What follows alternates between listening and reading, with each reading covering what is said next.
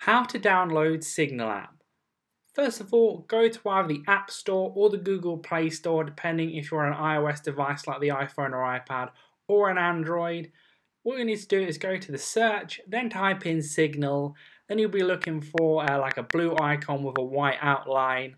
Then you need to click on that where it says Signal Private Messenger. Get on the right hand side. Similarly, it will be on the Android as well. Download that, then click install. Then once you've done that, click open or go to the app and just click tap on it there.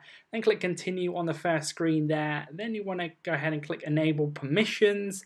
And then you can either say to allow contacts or not. So click don't allow or allow. Same with notifications there.